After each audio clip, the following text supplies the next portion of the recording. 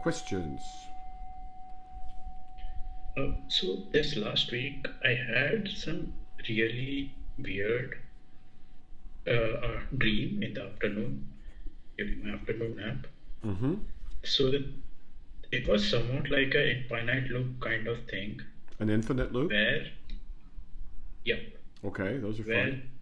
it felt where like it felt like I was awake lying on the bed, yet when I tried to get up, for some reason it looped back to me being on the bed again.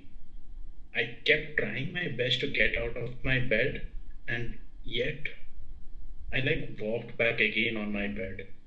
And I don't know how I escaped. All of a sudden, I did some movement or something, and suddenly I woke up and I realized I was in a dream. Excellent. Excellent. Now, is that the whole dream? Yeah, Okay, and it so was now scary say, because say it again and give me the details this time. Start from the beginning, give all the details you can, and uh, tell me how you felt during that time.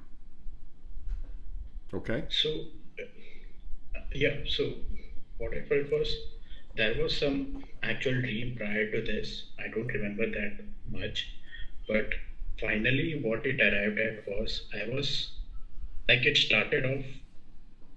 This whole afternoon nap started off after lying on my bed, Mm-hmm. and when the dream almost ended, Mm-hmm. it felt like I woke up from the from my bed.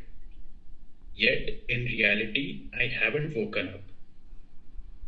I was still in the dream. It was so realistic that I felt that I have woken up from, and I tried moving, That's like getting up fantastic. That's fantastic, physically. man. That's fantastic. Keep going. Yeah. Yeah. So I tried getting up physically inside that dream. Mm-hmm. Yet every instance I tried, it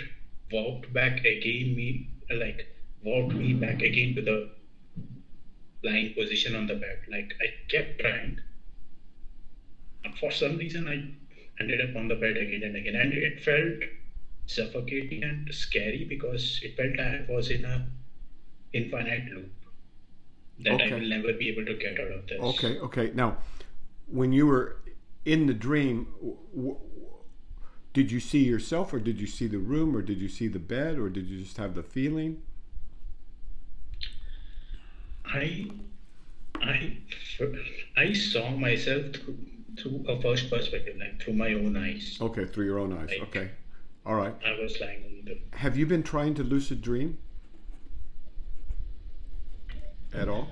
I tried sometime, but not much. After like reading bit of Journey to Islam, but not much. Well, this is superb because you're getting very close to. So we could go into the sleep physiology and preservation and the things that the body does in order to preserve sleep. But this doesn't sound so much like the content of your dream. It sounds like the dream itself was that of awakening, and then but not awakening, thinking you were getting up, but you weren't getting up, and you go back to sleep. How many times did this cycle? I don't remember. I think it was five, six, Whoa, that's fantastic. So why is that scary to you? because I thought it will keep on happening and I will never get out of this. And Like I've go ahead. I've heard of like time dilation in dreams where like I don't know, Like few Muhammad, hours when Muhammad had could a pitcher fell from the side of his bed, and by the time it hit the floor, he had dreamed 7 years in another place or something like that. Is that what you mean? yes, Okay. exactly. Why would that scare you? How do you know you're not in one of those now? I don't mean I to scare you, but I don't how know. do you know you're not in one of those now? I don't know, and I may be, but to be honest, I'm fine with it because I'm used to this. And to be honest, Nothing is difficult it's once not. you're used to it. Forgive me, I just have to Yeah, share that little bit of wisdom from I can't remember, it's the Sufis or the U.S. Marine Corps. I can't forget, but it's Nothing is difficult once you're used to it.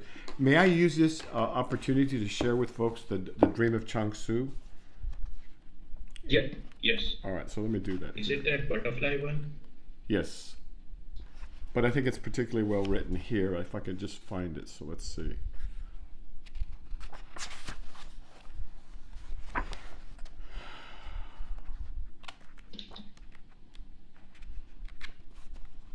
Okay, here we go.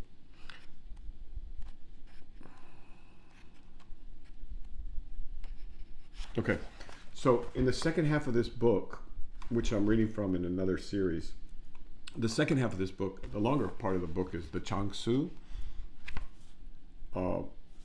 C-H-U-A-N-G, Su, T-Z-U. Another masterful, that's another masterwork of Taoism. And this is the famous Chuang Tzu butterfly story. Once Chuang Tzu dreamed he was a butterfly. He was happy as a butterfly, enjoying himself and going where he wanted. He did not know he was Chou. So let me do that again a little bit better. Once Chuang Tzu dreamed he was a butterfly. He was happy as a butterfly, enjoying himself and going where he wanted. He did not know he was Chou. Suddenly he awoke, whereupon he was startled to find he was Chou. He didn't know whether Chou had dreamed he was a butterfly, or if a butterfly were dreaming it was Chou. But as Chou and the butterfly, there must be a distinction. This is called the transformation of beings. Okay, so I just share that because, so these kinds of opportunities, although they may be scary to some people in the beginning, you're going to cherish them later because they can teach you a lot. So now, when you were in your dream, did you really want to wake up or did you really want to sleep? That's a good question. Initially, I just wanted to wake up. Are you sure? Were you the butterfly or were you Chou? Did you really want to wake up or did you really want to sleep? So initially I would have said I would have preferred sleeping, but I have other things to do as well. Who would have preferred sleep? Who would have preferred sleeping?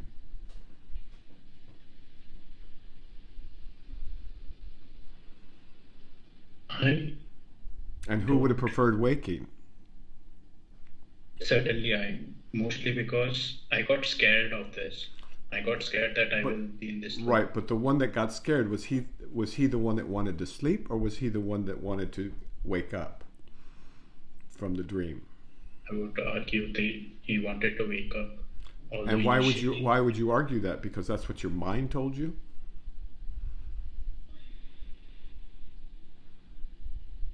Yeah. So you're gonna believe what your mind tells you, not necessarily what your body tells you. That's what most people do. I mean, you know. But is that what you're telling me? So let me. Yeah. There's a Sufi tale that illustrates this in a slightly different manner, but it's a good story. I hope I don't butcher it. The Mullah Nasruddin is a joke figure that's used for teaching by the Sufis, and he's kind of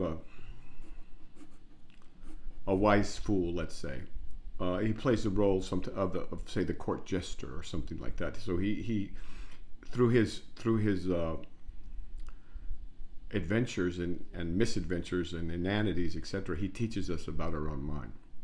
At any rate, the mullah was at home one day and the neighbor came and knocked and says, "Mullah, can I borrow your donkey?"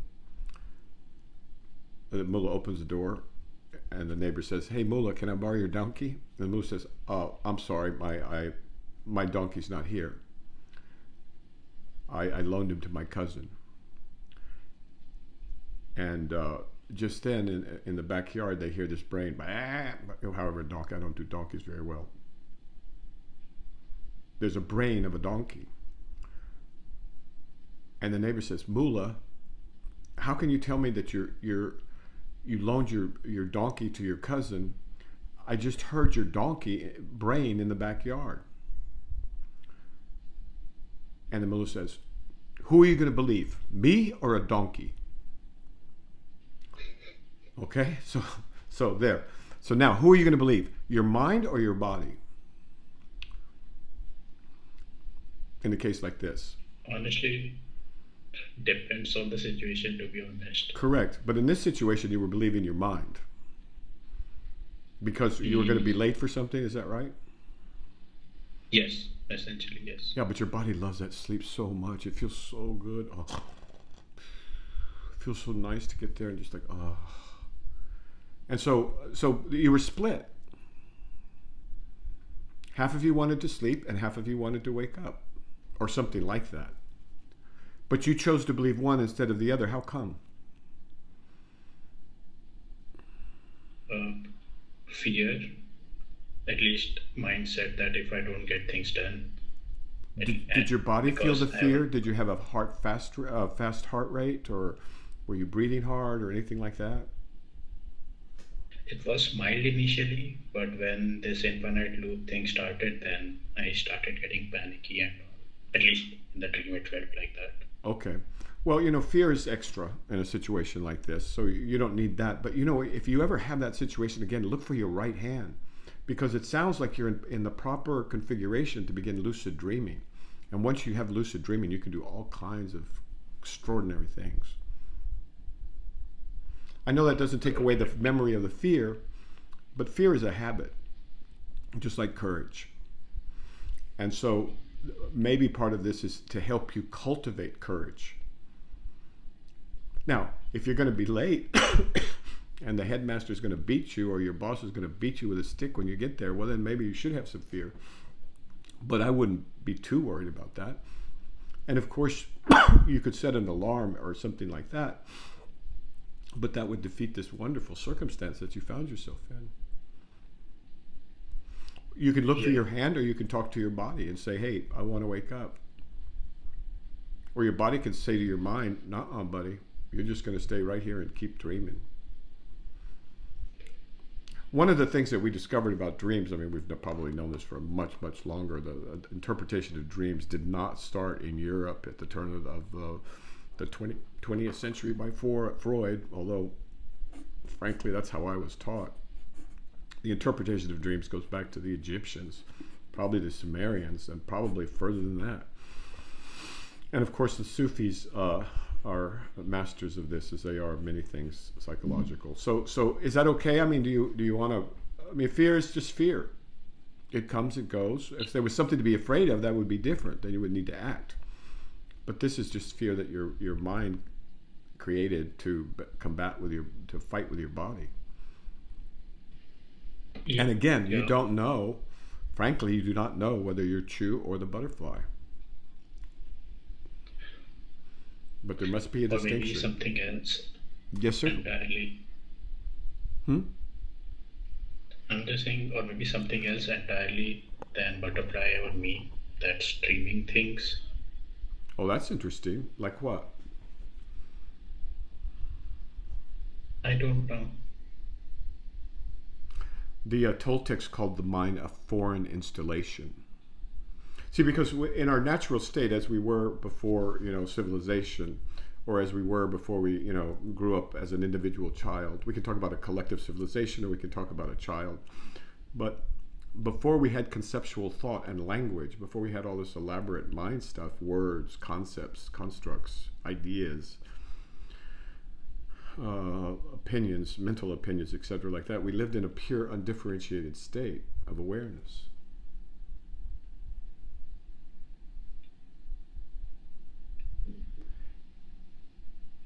And then the price of developing that conceptual thought is to create all kinds of problems for ourselves in terms of our mental suffering. That's where 99.9% of suffering comes from, is the mind. So at any rate, it sounds like you had an opportunity, you got something out of it, but next time try and look for your right hand, all right? And if you find it, then open and close it. And then when you do that, you go, oh, wow, I'm lucid dreaming. And that's how it happens, just like that. And sometimes afternoon naps can be good for that. So good for you. Just keep going. Yep. An infinite loop, yes, we regarding are in an infinite loop, but there's no time, so I wouldn't worry too much about that, right? so Everything is right regarding that now. now. Everything is now. We can't find the past. Okay, so what are we really? We're memories, sensations, perceptions, fantasies about the future. The fantasies about the future and the memories are just thoughts, so we can call that thoughts. And the perceptions are just sensations, so we have thoughts and perceptions. That's it. And they all occur. They all occur in the present. They can't occur in the past, and they can't occur in the future. So everything is now, the instant now. This is what Eckhart Tolle talks about, or Krishnamurti talks about. When Eckhart talks about, be here now. The famous Ram Dass quote, or be presence. That's the word he uses for God, actually. Presence, the presence. And Krishnamurti talks about, have you ever seen a tree? Have you ever, we have to stop looking at the things of mind, and the things of mind are all in time, right? And so when Krishnamurti says to look at reality, he's saying look right here, right now, and that you have to start there. You can't do anything in the past or the present except talk about it or fantasize about it. Okay, But sir? even isn't even thinking about something is also being done in the now itself, right? Like you can't physically move Thinking there the occurs in past the or past, future always at in the all. past. But You that can thinking imagine is it's about the occurring future. Go right ahead. now, right? Go ahead. I'm sorry. But that but that thinking itself is occurring right now, No, it's in the thinking of the past. past and future. No, it's thinking. Well, it's more or less now. It's in the window of now, let's say. But whatever it is you're thinking about, it may be the future, it may be the past. And we won't get into the neurobiological details, but there's reasons why we can't even be in the present. Actually, we can't even find the present, frankly. But those are details. That's too esoteric for this level of discussion. But if you look at your thoughts, regardless of whether they're of the past or the future, they all occur only now. And that's what Krishnamurti and Eckhart Tolle and many other people try and point us to, right? Yes. And of course, So, the Taoists are all over that. The Taoists are all over that. Okay, sir? yeah. Yeah, so I have some different question. Different questions. Yep, so do let me know what your thoughts are. Okay. What I observed during my awareness process is whenever I'm doing something, there is a sudden signal inside of me that says to be aware of what's going on. And then my mind basically backtracks and tries to find some coherent story about what is happening right now. Excellent. Good Is observation. this what being called aware, being aware is? Like that is that just the interrupt signal that we call awareness is? And isn't that interrupt signal being sent itself a conditioning that I am conditioning myself to? Okay, Basically, let me see if I understand what you're at. Try to ask it again more simply for me. yep, sorry. So I wanted to ask, what is the awareness process? What I observed is the awareness process starts The what by process? some The what? The okay. The the awareness aware, process starts. being aware. Okay, starts with Yeah, what? starts with some certain signal or something that comes into my mind that basically says, be aware of what's going on now. Good, excellent. And then, whenever my mind receives that signal, a movement of thoughts start up that try to create some coherent view of what's going on right now. Of what kind of view? Oh, A coherent. coherent view. Okay, a coherent view. So first you have the start where there's a signal that says be aware, and then you have Yep. an activation of thought, and it says what again? A movement of thought, and what does it say? Uh, just it tries to come up with some coherent view about what Okay. is Coherent going on view. right Okay, now. good. Good, good, good. Excellent. Okay? Like one question is, isn't this itself a conditioning? Like when is that interrupt signal being called? Isn't that itself a conditioning? When you say interrupt signal, do you mean the start signal? Yeah, start signal. Okay, so let's use the word start signal. And isn't that Yes. conditioning? Yeah, yeah, it's thought too. So this is beautiful, because what we're talking about here is what Krishnamurti refers to all the time when he's talking about the movement of thought, and how we must not get caught in the flow, in the river, in the stream, in the the movement of thought.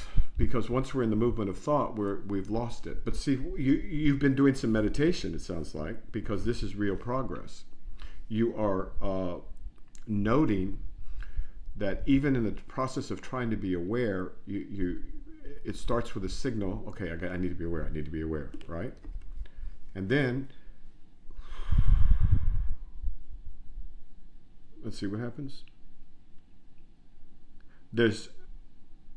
I can't read my writing.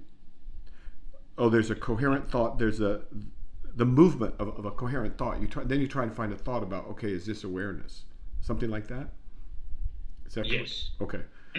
So Honestly, even though you're trying to be aware, what you're aware of is thought. The start signal, as you call it, and the movement of thought to create a coherent vision or a coherent picture. yeah. Excellent. Yes. So now what's your question? So, uh, one thing though, that start signal, right? I would Okay. argue it's more like a non-conceptual signal. Like Ah, good. there is no words, nothing associated with it.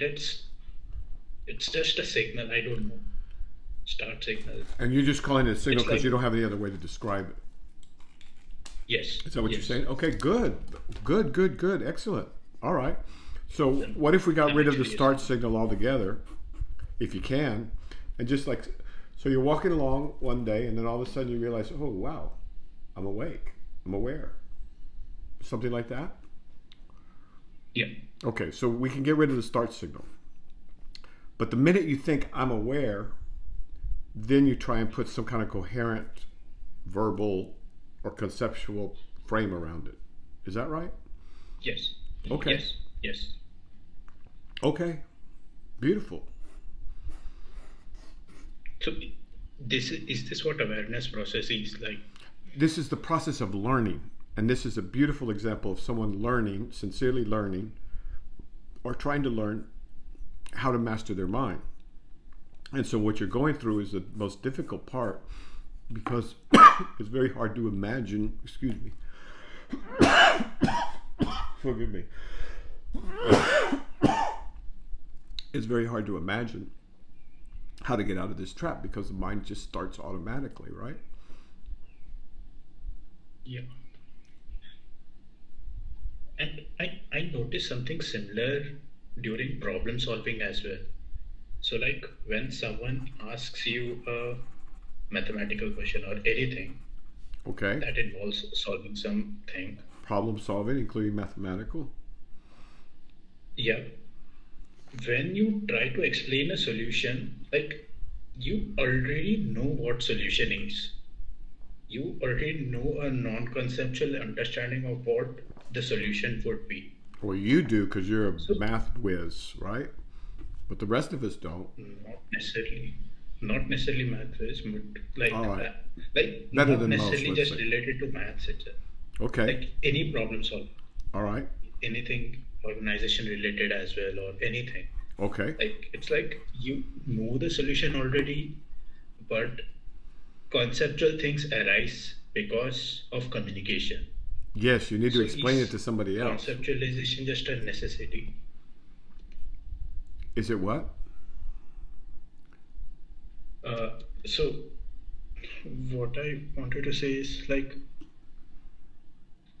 to communicate what I have come up with, whatever this non-conceptual solution is, that's where conceptualization of things arise. Yes, Like, and it's it's very just needed necessary for for thinking. that, except for certain circumstances. In the circumstance of love, and true reciprocal connection, then you can transfer, you can share thoughts without getting into the conceptualization or the word thing. There's just a mind-to-mind transmission. I mean, that happens with love, right? With real love. But other than that, yeah, you got to put it in words or you're not going to be able to communicate the solution to anybody else, right? Got it. Yeah, Yeah, so it's this is, just we're this not throwing information. away the mind. What we're doing is we're putting the mind to the side, and we're becoming the masters of the mind rather than the mind mastering us. Okay, so we're able to observe the mind in action, but we don't get on. It's like the mind is a train, and thoughts are a train, or and we just don't get on the train. Now, if you're at work and you need to explain a problem, the solution to a problem to somebody, you definitely have to get on the train and figure out the words and like I'm trying to do here. But So, go ahead. yeah. No, I was just going to ask, who solves it? Who solves the problem at all? If it's given to me all of a sudden, What's the problem? Here we have to be more my, concrete. my, okay. For example, I would simply go with some mathematical problem. You are solved with, suppose you are asked to solve some integration, and then your mind automatically knows what technique to use to solve this. So Absolutely who beautiful. knows Okay, so let what me let me technique to, see if I can help with this. You're a student of computers. I'm a student of the human body. And so I know that in the kidney, there are these cells, and they're called osmotic receptors or something like that. And they're able to measure the amount of salt in the blood. And they can measure a lot of other things too, the amount of potassium, the amount of salt, and a bunch of other ions. Now, they have the problem that, let's say someone drinks some salt water or something like that, or somehow or another they've been eating a lot of salty food, a lot of salted popcorn, let's say, and the salt levels in the blood are starting to go up. Now this kidney cell, one cell or tissue, let's call it the kidney tissue, has to solve the problem. Okay, I have to excrete some of this, but I have to hold on to some of this. And I know that where I want to keep the salt level, I know the osmolality of the blood I want it to be. I know the salinity of the blood. I know how much sodium should be there and how much should not be there. But hey, if I fall down on the job, this guy's sodium level is going to go up and he's going to have a cardiac arrhythmia or something like that. So this cell in the kidney, or this group of cells in the kidney, they get this problem sent down to them and say, hey, we got a big, huge salt load, and it's mixed with some acid because this guy's been drinking orange juice too. So now we have a hyperacidic, slightly lower pH, and we have or something like that, and we have a higher salt concentration. What are we going to do? How much of this? How much of this should we send to the bladder to be peed out, right? Or how much should we hold on to, because we need that. We need some too. And they're also having to pay attention to how the fact that this guy's breathing. The more you breathe, you blew off CO2 and you become alkalotic, I think, or acidotic. I don't remember the details right now. They're not important. But the point is that they have to somehow or another figure out the acidity, the pH, the salinity, how much sodium, how much potassium, and how much of other ions to get rid of or to hold on to send to the bladder to be peed out. So who solves that problem? I thought it was basic chemistry, like a mechanical in nature because of this balance of Can you ions, think of a things chemical happen. system that could do that? Measure the temperature, the pH, the oxygen saturation, the alkalinity, the salt concentration, the potassium, and then hold on or let go of salt, depending on that. You'd be able to desalinate anything. But you don't have any machine that does that? Well, there is the dialysis machine, but that's a complicated machine. So let's say the dialysis machine does it. Who solved that problem? Someone who closely interacted with a lot of patients who had kidney failure, and No, they don't do it. They hook the person up to the machine. That's the whole point. The machine can solve the problem. The kidney can solve the problem, but the human can't solve the problem. The mind can't solve the problem. This mind, the one that we presume is up here, can't solve that problem. But somebody's down there in the kidney deciding all this stuff, dealing with the problem, and maybe even talking to their neighbors, saying, "Hey, we gotta step up the pace here. We got to get rid of this extra sodium." So in that case, who would you say solved the problem? it automatically solved itself or happened. A It's solution not came into automatic, being. man. It's not automatic. If your kidneys aren't working right, you will die. I'm overstating it. There's backup systems, but the point is, would we give an I to the kidney? Would we give the letter I? Would we say it has a self because it's solving problems? I don't know, Good, that's perfect. honestly, So right this now. is 21st century biology now. We're starting to realize that these different tissues have minds of their own. And cancer, for example, definitely has a mind of its own because it decides it's going to live in your body, whether it's helpful or not. It only wants for itself to survive. And so by understanding now the minds of these tissues, because look, it has to look at a situation, it has to define the problem, it has to solve the problem, it has to make choices, and it has to have goals. And what is a mind other than that? Uh, I would argue all these things are just conceptualizations of things.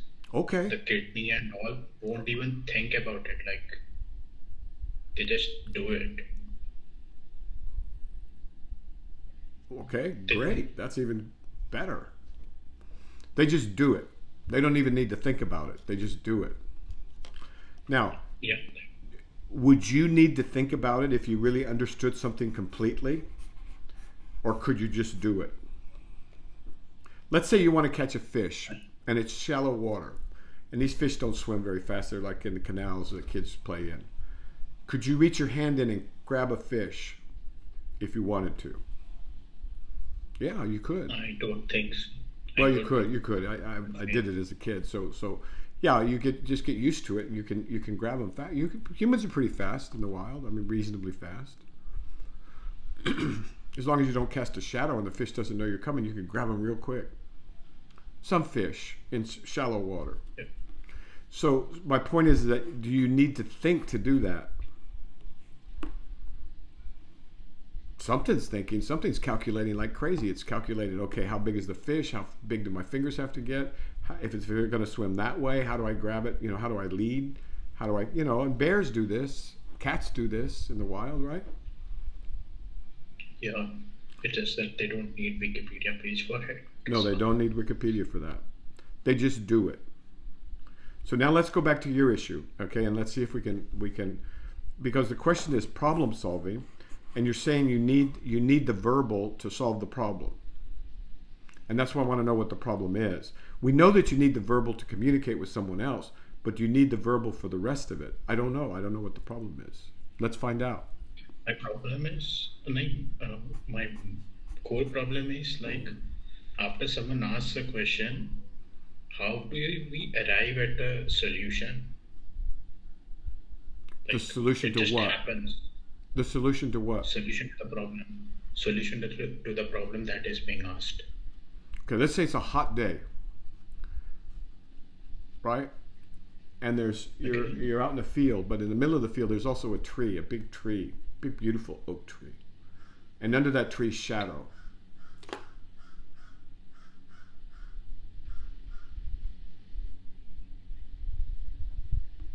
My brother's here. He's trying to pitch in. He's trying to. Okay. Yeah, he says, why don't you just walk under the tree and get in the shade and cool off? Do you need to think to You do can that? do that. So that solves that problem. No. So I gave you a concrete problem. I gave you the solution. I show how you could, you or an animal or a beautiful crow can just go and stand in the shade to solve the problem of there being too much heat. Now, let's look at your problem and see what it requires. Because not all problems are the same, right? Yeah, yeah. Okay. So what's the problem? Okay. Problem here is someone giving you a maths question, an integration problem, and you arriving at an approach to solve it without thinking of any other approaches. And suddenly, when you like verbalize it, when you conceptualize it, so that you can communicate it with others, you know you have correctly solved the problem. So that first step, the realization that what needs to be done to solve this problem, how does one arrive at that? That's what. Okay, so there's an integration of a function, right? Yeah, yeah. It's going to take calculus. It's not going to be easy. There's going to be several different variables, right? So do you ever watch baseball? Yes. So let's say the batter, the second batter, and there's a man on first base and a man on third base. I'm just making this up. I'm not an expert. He bunts, okay? And it's such a short, you know what a bunt is? The ball doesn't go very far. Okay. Yeah, and it's, you know, it's the bottom of the, I don't know, the second inning. And the catcher grabs the ball and he has to throw it to the center fielder. Okay? Or no, let's make it simpler. The guy hits a beautiful fly ball. And the ball goes up in the air like this, right? And the center fielder is looking at his ball. He's going, oh, you know, and he's got to catch it. Now, that ball is moving at a certain speed. It's moving in a certain trajectory. It's moving, there's a certain amount of wind. There's the light that's in the way, I mean, the sunlight or whatever. How does he do this integrated function? He doesn't do it. It just happens. Maybe it just happens. I mean, he just catches the ball. I mean, this is a fast, hard ball, and it's flying through the air, and there's a lot at stake. It just happens. I would say he practiced it a lot, so he was programmed to be able to catch it. But how could you be programmed? You never know where the ball's going to go. You never know what the wind's going to be. You never know, you know, I mean, yeah, he's able to do it, but okay, then forget that. Let's say a dog and a frisbee. A dog's never seen a frisbee. You toss it like this. You got to integrate this whatever you call it. What do you call that? I'm not a mathematician. You've got to integrate that function. You've got to calculate everything. You've got to lead the frisbee, and he's got to jump at just the right time to where he can jump up and grab the frisbee and be all happy. Who does that? I think the dog may have faced such similar situation. It may not. Its ancestors may have. It could simply have been like hunting something, hunting a bird. It's somewhat similar to like catching a frisbee, right? Yeah, like yeah. Something moving in direction. So that dog or that person may have just said that. Okay, then let's take a dog that's never been swimming, and let's just throw him in a pool. Now he's got to integrate his buoyancy and how fast to paddle and what to paddle and to paddle and which way to face and what to do with his tail. He's never been in that situation. Who solves that problem? I would argue this would be somewhat like it could have been solved by some of his ancestors and passed down as genes to be able to do these things. Oh, excellent. Okay, so it's programmed into the dog. Where? Yeah. In his genes? That makes some sense because there's some dogs that really, love the water. There's some dogs that are natural born retrievers. There's some dogs that are natural born something or other. Okay, so you're going to say it was solved by the ancestors. So your problem, why can't we say that your problem's got to be solved by your ancestors? It could be. I would, yeah. Okay, so the ancestors. Now, how did the ancestors solve it? through their own ancestors and through their own experiences. Okay, all right. How far back does that go? I don't know. It depends. It could totally be like totally desperate things, yet conceptually they could be similar. Right. So, for example, our ancient ancestors, if we want to go down this path, why not? It's kind of fun. So we watched a cheetah catch a gazelle, and we thought, those gazelles look tasty. How are we going to catch one? Well, I guess we got to run too, just like the cheetahs. And we noticed that the wolves, when they come in these kind of groups. And so we learn from the animals, right? Yeah. But who did the animals learn from?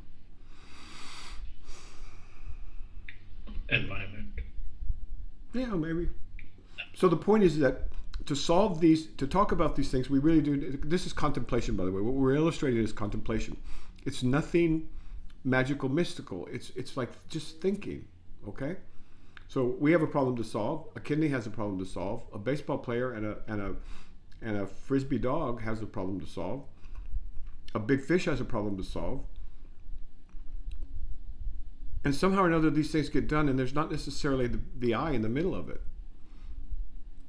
The kidney, I wouldn't say that the kidney has a self, would you? No. So we habitually insert this self, this I in the middle of everything, when it, as often as not, it kind of gets in the way, no?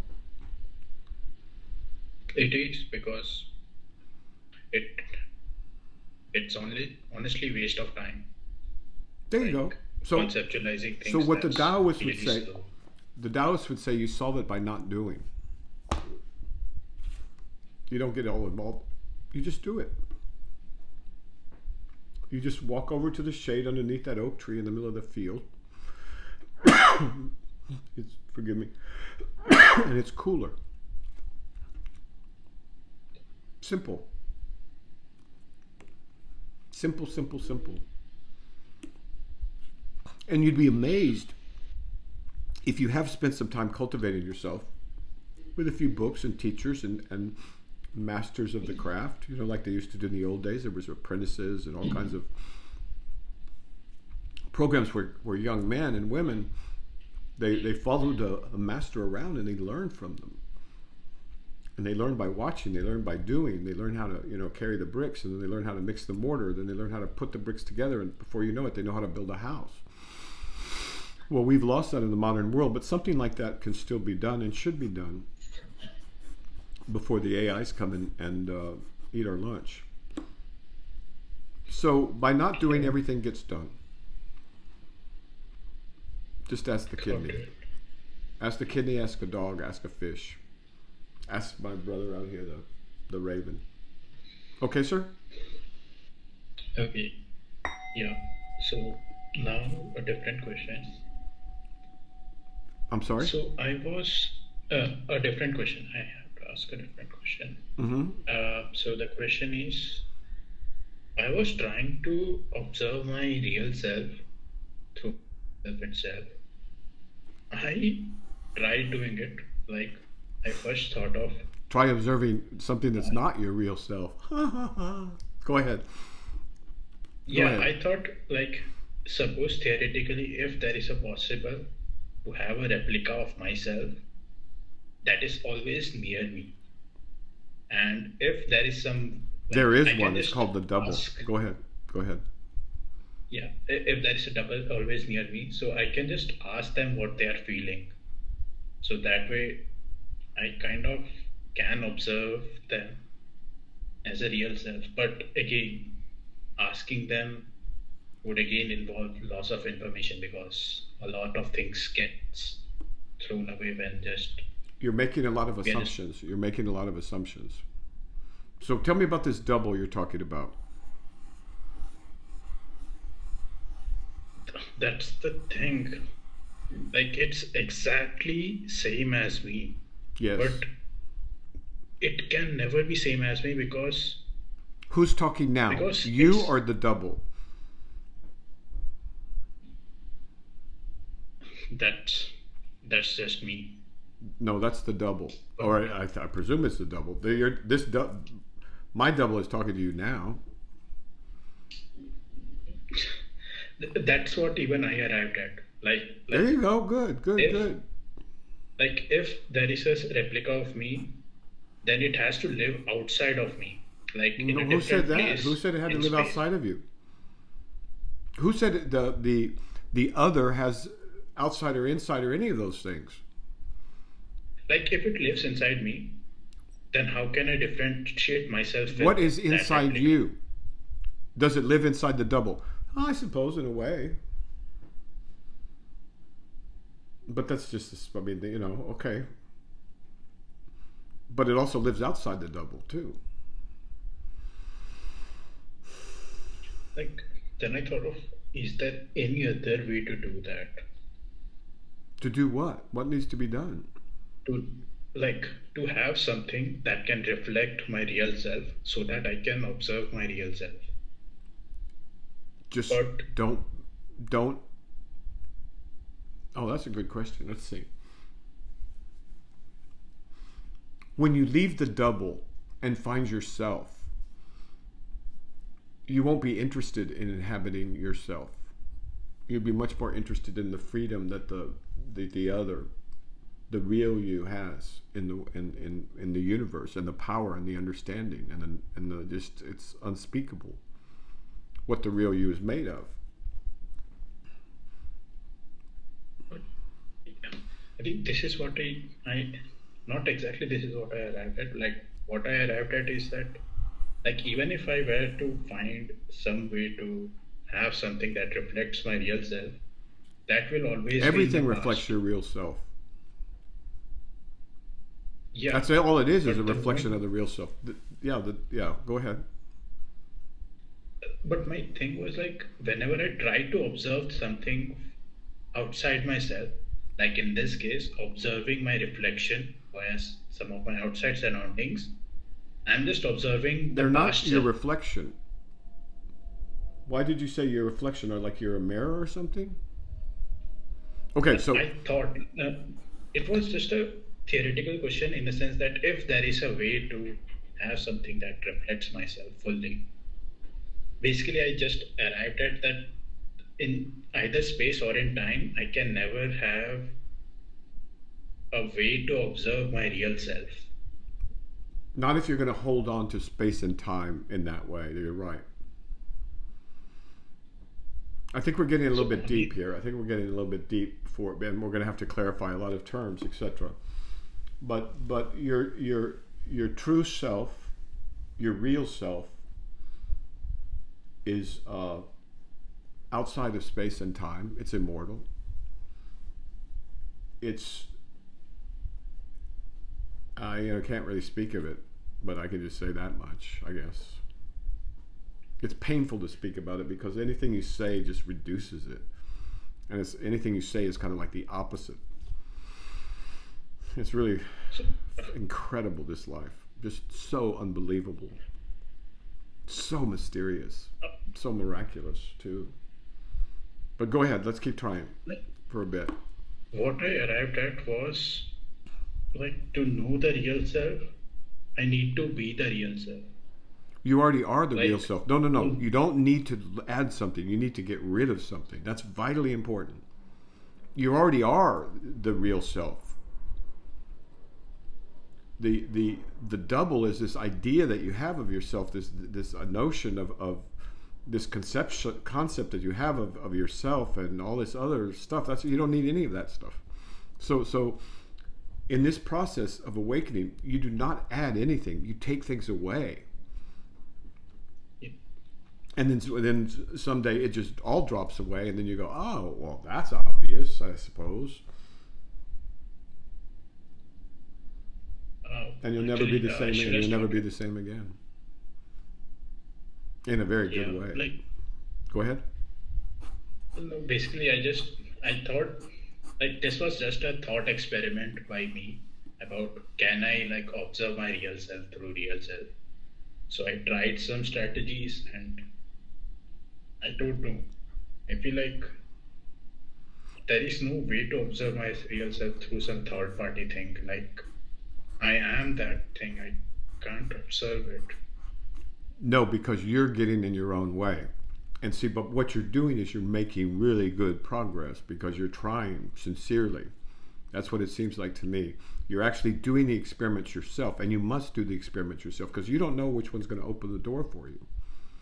And so this sincerity, this dedication to the project, this dedication of intent, that's what's going to do it. And in some magical, mysterious way, it's those who are sincere only.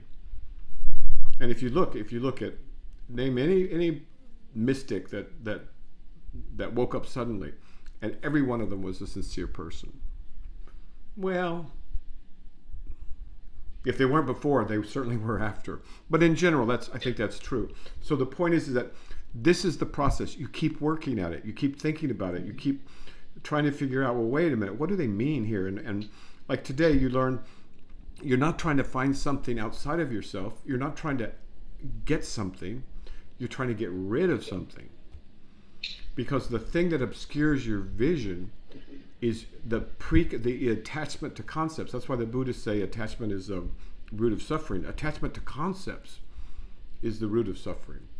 And so we're very attached to our concepts because they, our parents taught them to us, and we need them for work, and we've been spending all our life learning them, and language, our language creates these concepts.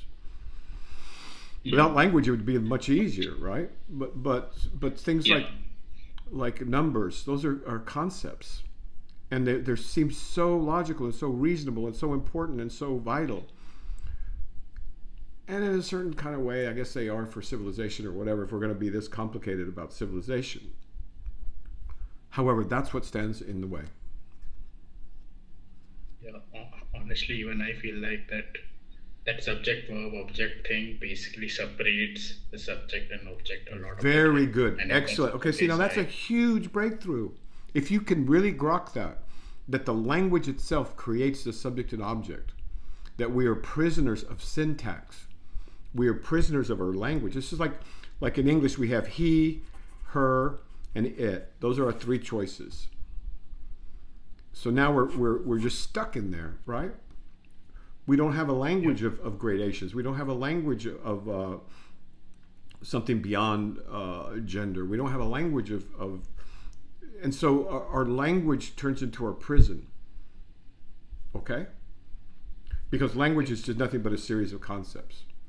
And so when you'll get beyond language, and when you do that, and this is why the Zen guys use the koans. I've been reading more Zen lately. Because they break language. And then all you need is the right break at the right time, and the window's there, and it's open for a moment, and then it closes again. But if it's there and you recognize, oh my God. But meanwhile, as you progress, you're making real progress, because no matter what happens or when, isn't your life getting better? Yes. Okay. Well then. Yes. Good. Okay, we're going to have to stop for today. Anything last before we stop? I had a question like, what is beauty? But what is beauty? Next time. Yeah. Beauty is truth. But like from my perspective, it feels like whenever we see something beautiful, it's just through our conditioning. How much do you know math? Would you say that there are certain mathematical constructs or equations or formulations or objects that are beautiful? Yeah, but okay, stop. So you can recognize beauty in math. There are some things that are beautiful and some things that are ugly. There are some equations that are beautiful. Yeah. Yes. Now, which is more likely to be true, a beautiful equation or an ugly equation? Beautiful. Of course, because it's true. So I know that's a very crude, it's like a little, it's a little trinket they give you when you go to when you go to a party and they give you a little party favor. But that points in the right direction. So as painters and poets and scientists know, truth and beauty are the same thing. But then at another level, because there are no words to describe the beauty of the truth and the power and the understanding words just fail. But who is it? Truth is beauty and beauty is truth. That's all you know and that's all you need to know. Was that Wordsworth? I don't Now that's speaking of a man, remember. that's spoken by a man who has limited himself by saying that's all you need to know. But yeah, beauty. Now, if you read David Deutsch, he's trying to grab this because he's a philosopher, scientist, whatever. He's the father of quantum computing. He says that beauty is to be found in nature in symmetries and in certain harmonic relationships with one another, like the golden section, for example, or you see seashells, or you see sunflowers, or you see hermit crabs wrapped in these certain kind of spiral that corresponds to the Fibonacci sequence, Yeah. and that ratio is universally considered beautiful. So we're struck in this extraordinary situation where God has given, or God, she has given us, or the Tao, or whatever, the power, the presence, the way, whatever. It's the words never sound right. But it's given us these huge clues. It's not like, at the same time, the secret protects itself, it hides itself. I mean, it feels deliberate in a way, but at the same time, it gives us dreams so we can study our consciousnness.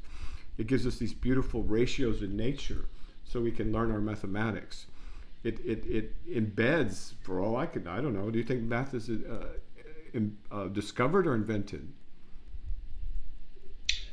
That's a good question. Well, if you look at some of the things in Discovered. nature, it looks like they're pretty much discovered, right? Yeah. But I don't know either. I'm not a mathematician. And then we have all these clues lying all around the place for us to just pick up. So it's like, could you design a life more beautiful and mysterious and wonderful and also full of horrors and all kinds of other things as well, if we get lost in our minds? But truly, like the Muslims say, Allah, the merciful, the compassionate, or that's pretty much says it right there. But in addition to that, if you refer to it as something outside yourself, you say, I don't even want to say the word it's wrong, he's wrong, obviously, she's wrong, obviously. It conceals itself and reveals itself at the same time, and it gives us a life of meaning and purpose to solve this mystery of why we're here, what we're made of, where we're going, where we come from. And it's all there, but it's like so demanding, but in a very mysterious way, because very simple people can also access this.